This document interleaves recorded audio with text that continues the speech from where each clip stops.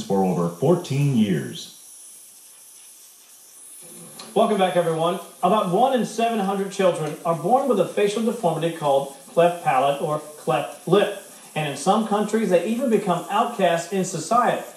NBC Miami's Brent Solomon tonight introduces us to some South Florida school kids who are working to turn those frowns into smiles. Thank you. Thank you. They're exchanging money for bracelets. Most importantly, a lot of math.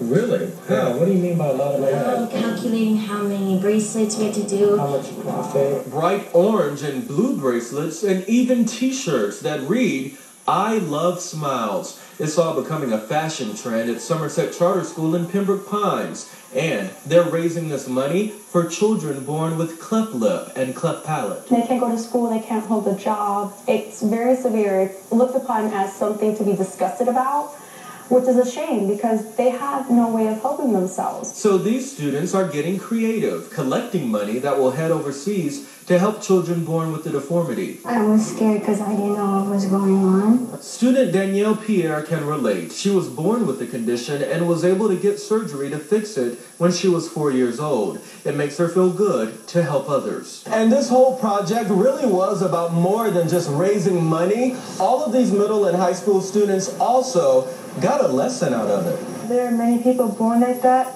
and they can't eat or drink anything, and they can eventually die because of it, because of starvation and thirst. It's why they're putting their wrists together to fight back. What did it take to actually do this? A lot of brainstorming, a lot of work, effort. Brent Solomon, NBC Miramar. Very nicely done there, Brent. Thank you. The 2-month campaign just wrapped up this week, and the students raised $1,500. By the way, that's enough to help 6 children have the surgery to fix the condition. Well done, kids over there.